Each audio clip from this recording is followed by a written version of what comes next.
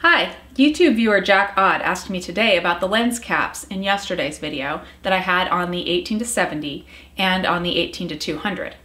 And that's a good question, but the answer is more than just about lens caps. Here is one of the lenses that I had. This is the 18-200, and it's just a cheap lens cap that I have on it, but there is one important difference between this lens cap and the pinch type cap that came with the lens. The difference is size. Let's take a look at what I have behind the lens cap. So there's the lens cap. And then I have a filter, which I've already unscrewed. And then I have this step-up ring. This takes the lens from 72 millimeters to 77 millimeters. You're probably asking why in the world that I would bother to do that. Well, to answer that question, I have to start with a couple of my other lenses. Let me show you my 17-55 and my 70-200. Both of these lenses have 77 millimeter size filter rings already, which means that any filter that I screw onto the lens or cap that I put on the lens must be 77 millimeters to fit. Now these don't have step-up rings on them. They're already 77 millimeters.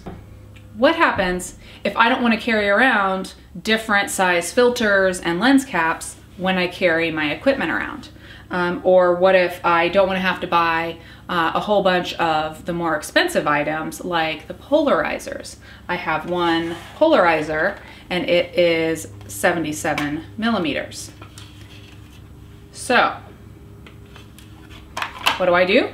Well, the inexpensive answer is to get the step-up rings. So I can use the same lens caps on my 18-200, my 18-55 or 18-70, my 17-55, my 70-200, and I can use all the same lens caps. I can use the polarizer. I can use the filters all together.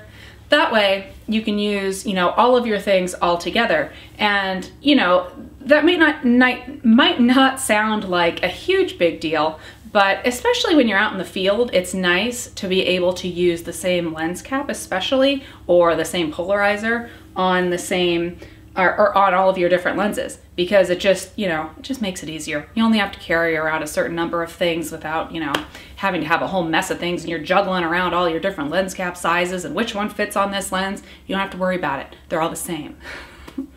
Let's see, what else? Oh, the one kind of drawback is that if you are using a step-up ring, it is unlikely that the hood that came with your lens will still lock into place.